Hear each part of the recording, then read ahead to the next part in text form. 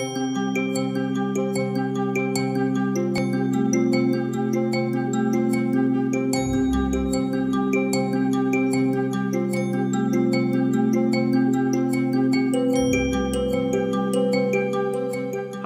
I'm Andersson. I'm a professor of biochemistry from Sweden, and I've gone from cold to warm since I lived 11 years in Singapore, and I have been leading Nanyang Technological University, NTU, as its provost and also its president. And I'm very excited to come to Laval in France to be part of the EON Reality Fest, where I'm supposed to give a talk.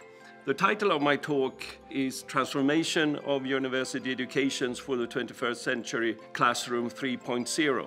And I will today here try to get a short summary. What's important to realize is that education is changing quite a lot in universities, maybe more than ever before. And that is driven by new pedagogic principles, but also by new technologies. So NTU is one of the two top universities in Singapore. It's a really big university with 32,000 students. It's also a very young university, founded in 1991. It's also highly ranked, and its ranking has gone up very rapidly. So it's ranked 11 in the world, #1 in Asia, and Times Higher have classified NTU as the most rapidly developing university in the world. And very importantly, one of the key factors behind this rapid rise is a reform of education to make an education for the 21st century. When we think about education, when we were students, when we went to universities, we were sitting in big classrooms, maybe 50 to 300 people. We were sitting in rows together in a theater setting. And the professor, the teacher, was standing in front of us, talking, preaching, and we as students were sitting there listening. We were quite passive consumers of information, you could say. But that format is being challenged very much by rapid developments in information technology. And I normally say that in education today, we are going from Gutenberg to Gates. And I also say that our most important professor is Professor iPad. Professor iPad knows all the answers. So when you go to a classroom today, there is no lectures, everything is recorded. There is team-based learning, no passive students. We have what we call flipped classrooms, where the student sits in group around small table discussing, and they have all the technological support you can imagine. And the professor is not really a lecturer anymore. He's more like a tutor or a discussion leader. So this is what I call Classroom 2.0, a new important development.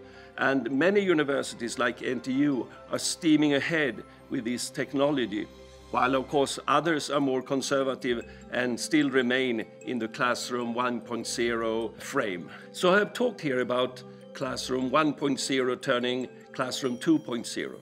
But I also envisage that we're soon going to see an additional development, Classroom 2.0 developing into Classroom 3.0. And a driving force in this new development is 3D and 3D technology. Why?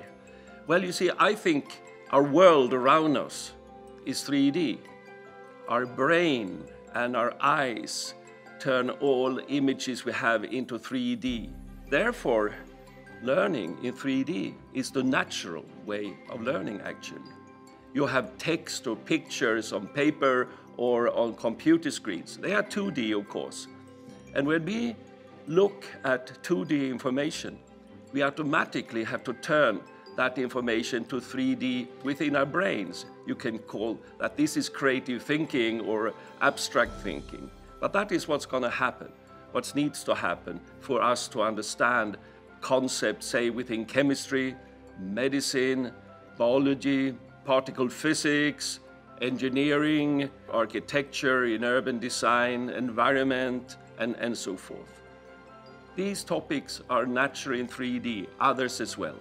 So therefore, I feel that the Classroom 3.0 will be the natural choice eventually. That's where we had to arrive. But for this to happen, I think we need much more research. We need more interaction between the educators and the technology developers. And if this happens, and I'm sure it will, not least with the help of EON Reality and its new academy, is to make that happen. And in that case, Classroom 3.0 will be real in the years to come. And I think it's going to be a very exciting development, and I think it's going to be a very rewarding activity for us all. Thank you very much.